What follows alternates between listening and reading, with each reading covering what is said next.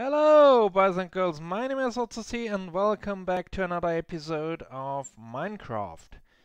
Actually, I wanted to continue on the nether tree farm, but I still need to figure some things out there. So instead, we will create a blaze farm just for our occasional needs of blaze rods. So let's get into it. I do have some fire resistance potions, and as long as we do not get too close to them, we should be okay. And then we can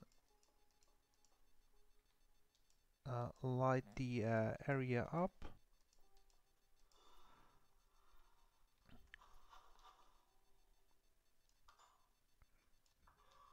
And then we have to dig out an area of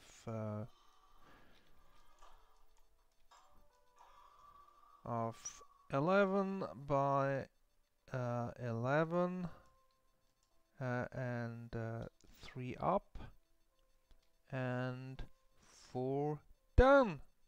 So let's get to it.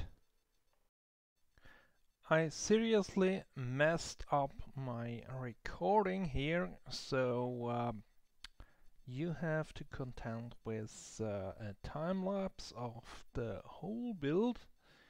But as you can see here, digging out and building up the wall, I'm quite happy with how the wall turned out, and also the front casing with the yellow glass. However, the killing chamber or the collection chamber, that's another thing, and there I can definitely improve on, but I guess that will come later, so all in good time. It's fine. It's finally done. Well, the collection system is not that optimal yet. It can be improved, but all in good time.